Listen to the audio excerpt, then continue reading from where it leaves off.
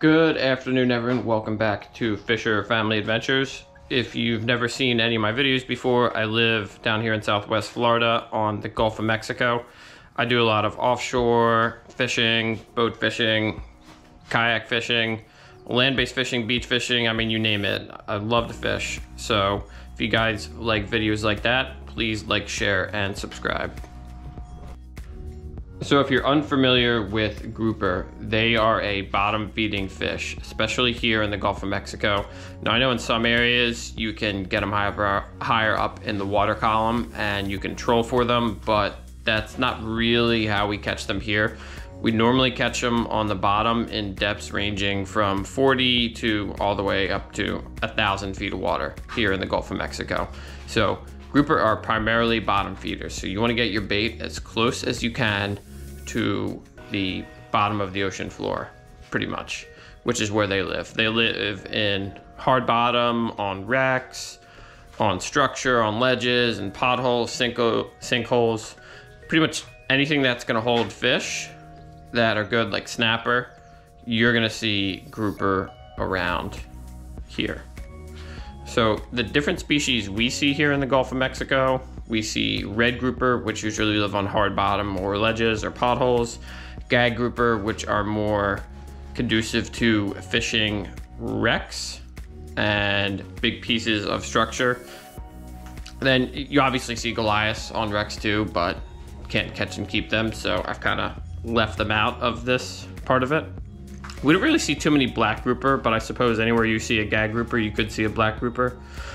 Then we also have yellow edge, scamp, snowy grouper. I mean, I guess if you get a Kitty Mitchell, you're lucky enough, but those are more deeper water groupers, and I haven't caught too many of them, but they are around. So yeah, those are the different types of grouper we see here in the Gulf of Mexico. Now let's go over my favorite rigs for catching them. So let's start off with our first rig, and this is gonna be a knocker rig. This is a real simple bottom fishing rig. If you don't know this rig, I would definitely learn it, because you can fish on the very bottom up to about 5 to 10 feet off the bottom. So to start, you've got your swivel here, and we're gonna go ahead and tie a knot. So what I say about knot tying is tie whatever knot you're best at tying, because if you try and tie a bimini twist but it's terrible, it's not going to do as good a job as this clinch knot that I'm tying here. So I say just tie whatever knot you are best at, right? So we've got our piece of leader. Now for grouper, you can use anywhere from 25 to all the way up to 300 with a crimped leader. I sometimes use a crimped leader if I'm dropping a bigger bait for a bigger grouper, right? But for this video, we're gonna use 80 pounds. So we've got our swivel tied right here to our piece of leader. Clip off the tag end. Now for this video, I've got a 3-foot section of leader, right? You can use anywhere from 2-3 feet all the way up to 8 feet of leader if you'd like, but generally if I'm fishing for grouper, I like to use a shorter piece of leader. So we've got our weight here. This is a 4-ounce weight. Now you're gonna wanna size your weight up based on how deep you're fishing, how rough it is, and how strong the current is pulling that day. So on average, I usually use 3 to 4 ounces, but I've fished all the way up to 10 ounces in really deep water. So we're gonna feed our weight through here. So we've got our swivel right here, tied to a piece of leader, and then our weight going through. Then we've got our hook. So this is a 5/0 circle hook. That's probably my preferred hook for grouper fishing. If I'm fishing for snapper, I'll use something smaller, maybe like a 3/0 or a 4/0, but 5 or 7/0 is my preferred grouper hook, right? All right, so we're gonna go ahead and tie our hook on with a clinch knot right here.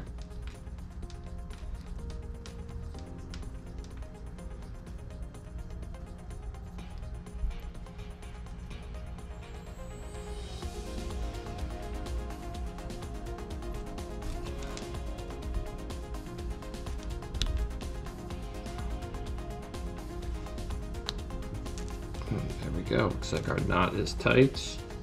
Got a little tag end to trim off. All right, so this is what our rig looks like right here. Like so.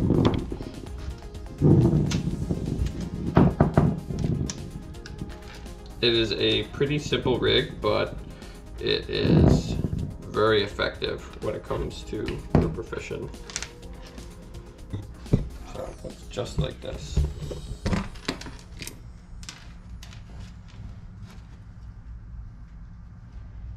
Like so. All right, so our next rig is going to be a 3-way swivel rig, and you're going to start by having a 3-way swivel like this, and this top loop is going to go to your mainline braided or mono. Then you're going to tie your leader right over here on the right, and again, use the best knot. I mean, you could tie a bimini twist if you're really good at a bimini twist. I usually tie an improved clinch knot or a tuna knot. Whatever knot you tie the best, tie that. That will not break or come loose, okay? So now you got your leader tied on. I'm gonna clip off our tag end. And I'm gonna go with 3 feet of leader here for the swivel. Then we're gonna put a hook on here. Again, 5/7, maybe even a 9/0 circle hook would be good. So we're gonna tie our hook on to the end of the leader.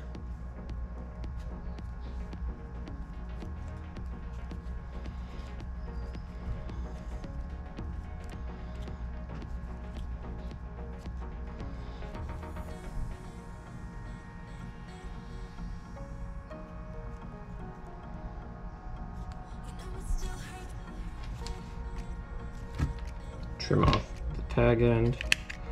We got our first part of it done right here.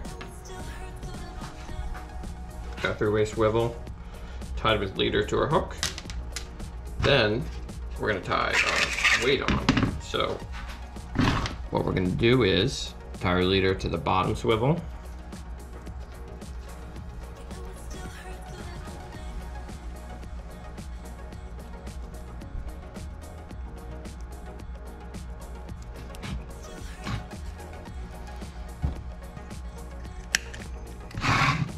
Use another section of leader here.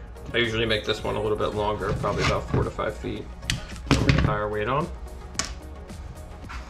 Then we grab our weight.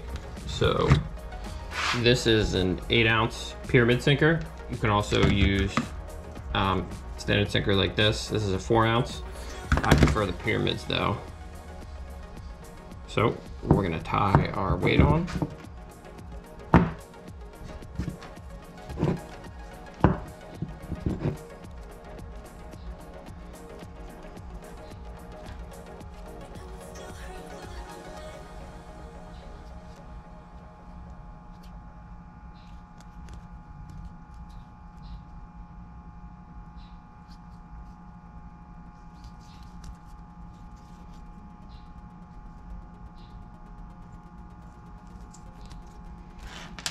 All right, trim off our tag end again. And this is gonna be our rig here. It's really simple, but effective, and it shouldn't get you too tangled up. So this is what it looks like here. You've got your 3-way swivel going to your piece of leader attached to your hook, and then you've got another piece of leader coming down to your pyramid sinker, and this top part here goes to your bait line, and you'll fish it like this or so. So the bait should float up. Bait should float up, and the weight will hold it down at the bottom.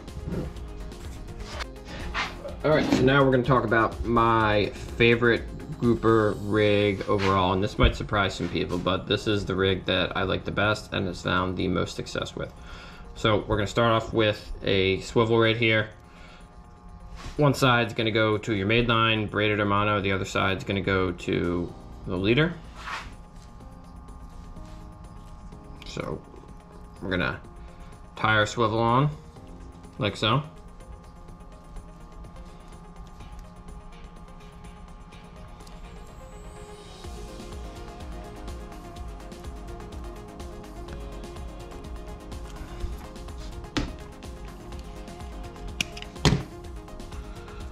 All right, we've got our leader tied on. Probably a section about 3 or 4 feet here. So then we're gonna tie our leader to what is called a ball sinker, right?